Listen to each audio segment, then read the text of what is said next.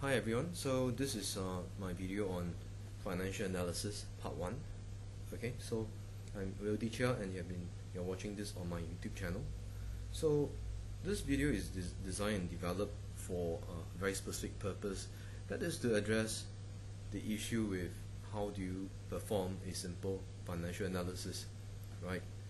I have ever taught students who are doing this at degree level, diploma level, and a common problem with many of these students is that they do not understand that how do they apply the ratios and then put these together into a simple analysis or a simple report for the purpose of the assignment, right?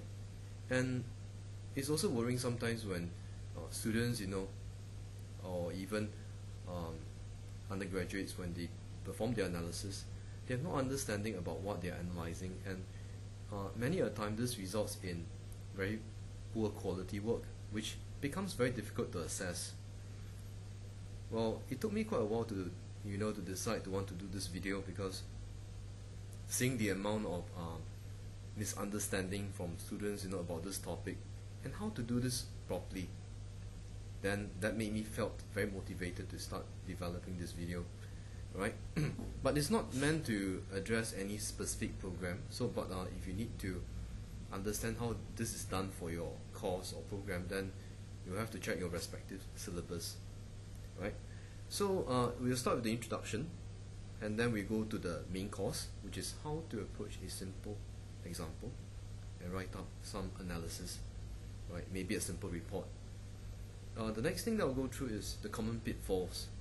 Common pitfalls are like the common problems that students face, which are completely avoidable, but then it's due to perhaps poor understanding that these problems arise. Then we'll go on to a closure. Now, my approach to this presentation is that I like to look at it as a very practical subject, right? And the way we analyze figures should result in an output which is understandable to anyone. Like, for example, if I'm the analyst and I have presented, I've done certain analysis, and then I put it into writing, this piece of work must be readily understood by someone else, right? Because any form of analysis which doesn't make sense to someone else is not analysis, it's just rubbish, right? So, what is financial analysis? Okay, this is a core subject or core component of various accounting and finance programs. The calculation aspect of it is quite simple, right? When I say the calculation, I'm referring to the ratio calculations. The ratio calculations are extremely simple, they are hardly challenging. In fact, if you have the formula sheet, you can perform any kind of ratio calculation readily. Now, the tough part is, how do you put these numbers together and interpret them and make good sense out of them, right? And that's the tough part, putting all this understanding into writing. And for many students, when they do not have that understanding, the writing becomes rubbish, right? So this is the important issue to address. And I'm going to go through a very simple demonstration on how this is done and explain what are the required elements to include for an acceptable piece of writing, or in this case, the report. Now, and of course, as I mentioned to you before, this presentation is not designed to address any specific syllabus or program. You should consult your respective syllabus if you need to know what are the requirements, right? So, on to the main course. Right, so this is the example that I'm going to use. The example here is a very simple one. We have the statement of comprehensive income, and to sum the profit and loss account, right, for a 2-year period. Now, a proper analysis, and one which is meaningful, will require at least 2 years of comparative figures, right? You won't be able to tell how well the business has done if you do not have comparative figures. Comparative figures are absolutely essential, right? and you won't be able to make sense out of the numbers without comparative figures, right? You could use benchmarks like industry averages, and then you perform analysis. That's possible, but in my case, I'm using, the 2 years to compare, right? So 2 years of results from the same business, right? And here you can see I have the sales, cost of goods sold, gross profit margins, and you can observe that the gross profit margins have improved, right? And part of the reason is because there were more sales, right? With more sales, then obviously the margin should be better. Cost of goods sold have came down, right?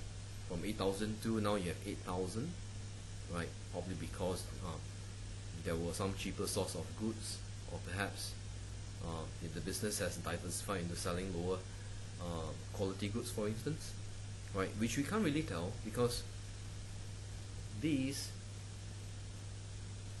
headings don't give any details. So you can't tell what kind of goods have been sold. You can't tell what type of product or services are being sold. Are these high-end goods? Are these high-end services? You can't tell at all, right? That's where meaningful analysis means that you have to be able to obtain certain background information, right? But my example, I have no background information, which means that I will have to do a lot of guesswork, a lot of assumptions have to be made so that I can perform the analysis.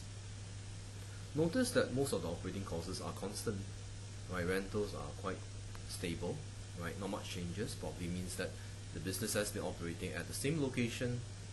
Rentals went up slightly.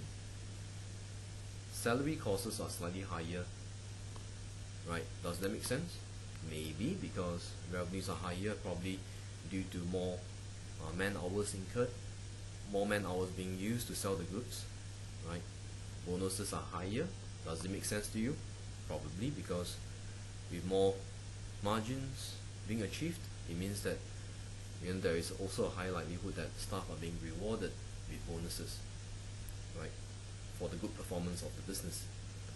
Depreciation, quite constant, right? Nothing too surprising. Okay. And next, right, the profit before interest and tax, however, has varied quite a lot. Why? Overheads, operating expenses are stable, but notice that the contributing factor to this profit before interest and tax being higher is because of the gross margins. Notice that the gross margins have increased by 1,006. Because gross margins have increased by 1,006, that translates to higher profit before interest and tax, right? Finance costs more or less quite stable. Taxation, of course, these vary according to profitability, right? And therefore, net income on overall also higher than the previous year, right? And we understand why net incomes are higher because of the higher gross margins. Higher gross margins means that the business is able to generate greater profits, right, while maintaining operating costs, right? That's quite easy to understand. Now, we also have the statement of financial position. The statement of financial position is quite useful. It shows the assets and liabilities. You have certain analysis, like for example, in terms of gearing, in terms of liquidity, how's the business like? Okay, non-current assets remain okay, has actually increased slightly by about 10%, 11,000 to about 12,400. So that's about a 10% increase, right? Okay, there can be many reasons for this. It could be for the purpose of increasing capacity, or maybe replacement of old equipment, for instance. Inventory have fallen slightly. Receivables have fallen slightly as well, right? Now these are interesting signs because a decrease in receivables actually may be indicative of efficient collection processes, right? perhaps debtors are not allowed to delay payment as long as they wanted to, right? And perhaps the business has been more aggressive in collection processes, right? So those are possible reasons. Cash and cash equivalents have decreased by 80, right? It's not a very big decrease. Moving on, in terms of liabilities, long-term liabilities have increased, right? So this may be indicative of greater dependence on debt financing, right? Current liabilities remain more or less quite close from year to year, right? You only observe a slight increase of about 3/100, right? Or rather, to be more exact, 344. Okay. So as you go through the figures, make sure that you have some sense of what each number is trying to tell you, right? From year to year, right? Before you even start with the ratio calculation, so at least now you have a general sense of what the numbers are, right? So this surely helps, because now that we have observed the numbers from one year to another, we can go on and perform the calculations. Yes, and this is important, right? So based on the statement of comprehensive income and the statement of financial position that I had presented just now, right? And then I performed the calculation elsewhere, before I started preparing this video.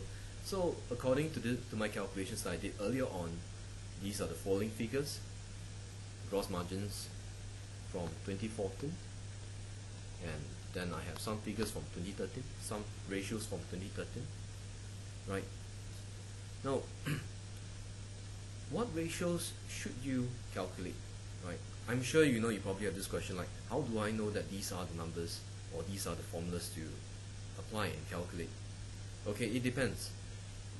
If you're taking an exam, chances are you might be, told which ratios have to be calculated. Now, if it happens to be an open-ended report writing,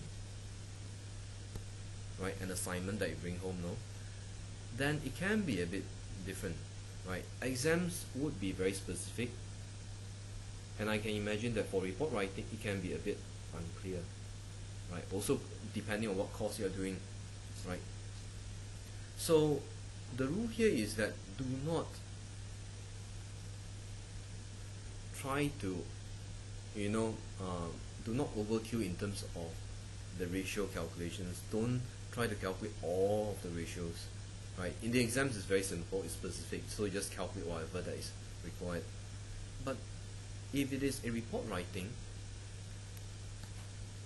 okay, simple, just be very selective. Simple, just be very selective, right? Look through your formula list and decide which are the pressing ones that you want to calculate and analyze. Simple, right? And my other point is that not all need to be analyzed. You do not need to go through every single item and start to explain why each of them has changed, because if you go through all items and try to explain what each one of them has varied, how has each one changed, then your report will be extremely long and extremely difficult to read, right? So my point is, be selective, right? Think through which ones you want to go through and which ones are more, pressing to describe. Okay, so I'm going to show you how I will do this. Okay, my approach may not be the best, right? So it's just a general approach. You might have a slightly different point of view about this. So what I'll do is, right, so I'm going to pick certain ratios that I'm going to, analyze, okay? And, well, in the exam, like I mentioned before, it will be specific, so that you don't really have to worry like what to calculate. So it's the report that is worrying, right, which ones to pick. So let me just show you how I pick. The gross margins have varied by 7%, so it's important to explain why the gross margins have changed, right? Because if you're a shareholder of the company and you notice the gross margins have changed, the next thing that you'll be concerned about is what has the business done to get higher margins, right? So this is interesting to examine. What about operating expenses to sales? Hey, this is constant. It may not be so relevant to talk much about it. Net margins have increased by 6%. Okay, this is deserving of some, analysis, some interpretation. Inventory turnover has gone higher. This is worth explaining. Inventory turnover period, actually, these two can be grouped together, and we explain them together. Right? Receivable collection period. This is very significant, and all the more you should, put some words about it. Payable payment period. Now, the payable payment period can be a bit tricky to calculate because it depends on whether you have enough information on what type of payables are there. But in my example, I have not been very specific about what payables are there. So therefore, this becomes nothing, right? Unless I've given info to say that, the payables pertain to goods or the payables pertain to overheads, and this is something that you can calculate. But now, for my example, I don't have any assumptions on this, right? So this wouldn't be relevant. Interest cover, interesting. Interest cover has doubled. Okay, this is worth looking through. Gearing has increased a lot, 9%, worth explaining. Inventory turnover, okay, the change is very slight. We might want to pass that, right? Okay, ROE is significantly higher, it's worth explaining about it. Okay, the rest seems fine. Then what about current ratio and asset test? We might explain this together. This is worth talking about. Okay, good. So now what we're going to do is that we're going to put some words to explain, right? And let's go on to gross margins. Let's start with how do we interpret, okay? The analysis, or what I call the insights. Okay, when we talk about analysis or report writing, it's important to, break down your analysis into maybe a series of a few sections, depending on your report requirements. Right? In my case, I have chosen 4 different aspects. Right? This is like what the textbook would normally do, 4 different aspects: profitability, liquidity, solvency, and efficiency. Now, in terms of profitability, what have we observed about the business? Right. Now, one thing for sure that you must explain is that the revenues have increased. Right. So in your report, you might want to start with a statement like, okay, revenues have increased. And what else have also changed at the same time? So did the gross profit margins. The gross profit margins also likewise have increased. So that is your opening statement. Right. Now with that, then you have set the ground to talk more about the company from how it has performed from year to year. Now what else did we notice just now? Because the margins have also improved, right, expenses remain constant. What has happened as a result? Net profits increased, right? That was what we realized, because with greater margins but constant expenses, or expenses that didn't increase a lot, net profits as a result has improved significantly. So you notice through these few statements that I made regarding profitability, I already have the first paragraph of my report writing. Of course, it depends on how many marks are you allocated. It also depends on the word limit. So depending on the word limit, you might want to go on and explain further, like why the revenues have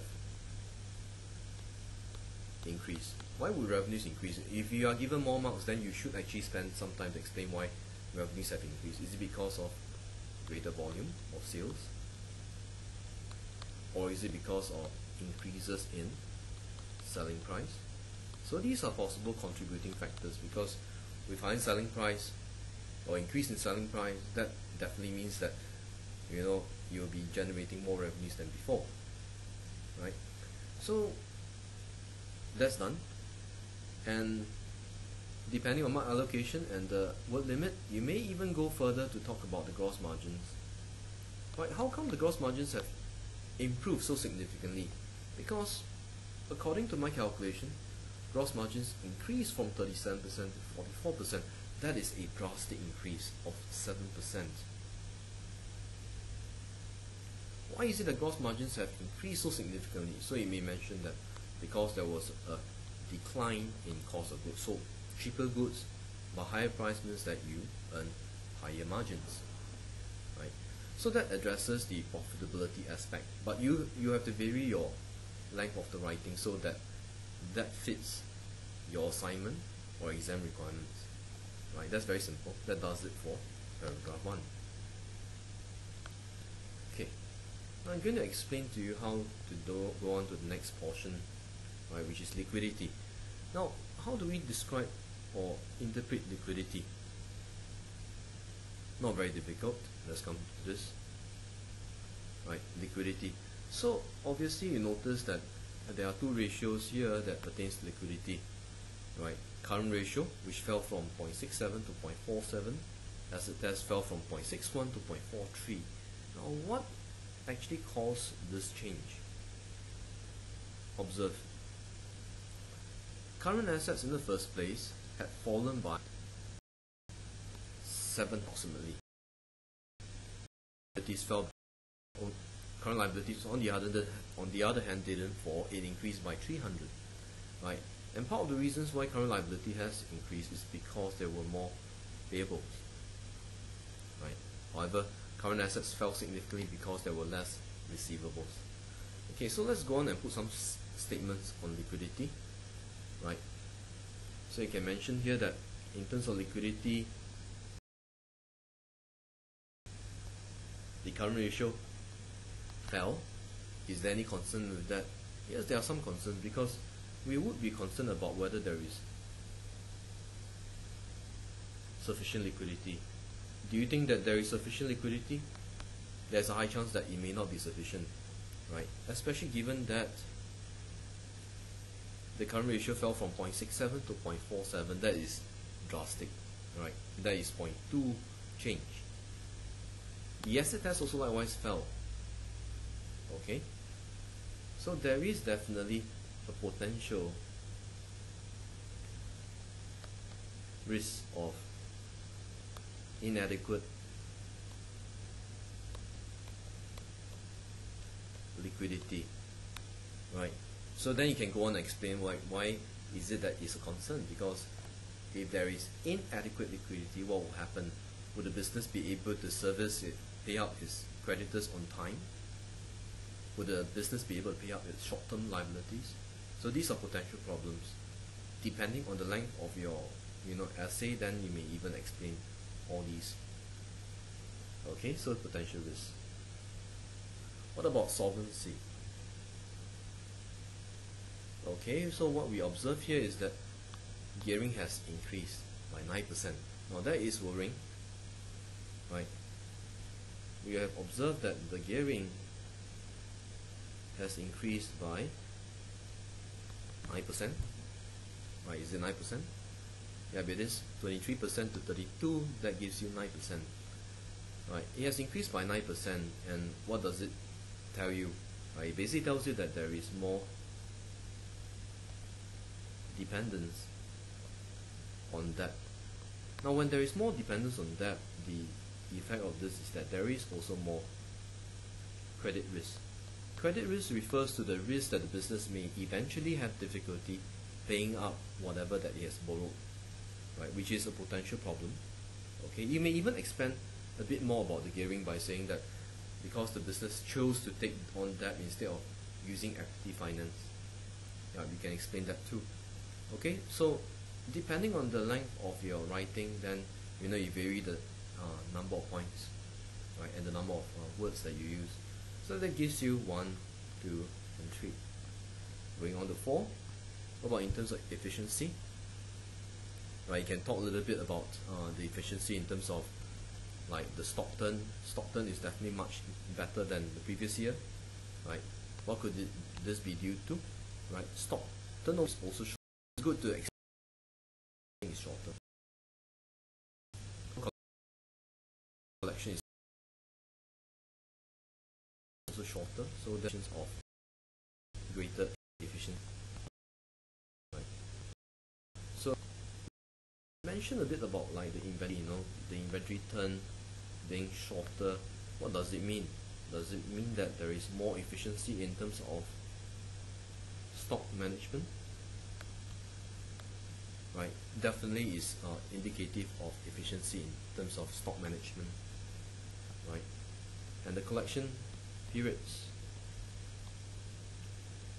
these are shorter, but what do you think about it? Is it for the better? Of course it is, because this means that there is also lesser risk of bad debts.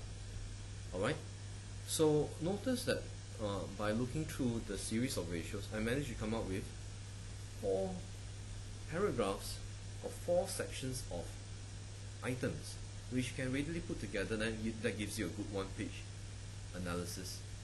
Right? Did I have to go through every single ratio to come up with this 4 sets of points? I didn't have to. I didn't have to go through every single one of the ratios. I didn't need to. What I did was that I simply selected the ratios that were more relevant, and what I did was that taking out those ratios that are more relevant, break them down into 4 parts, and that becomes a very simple report writing.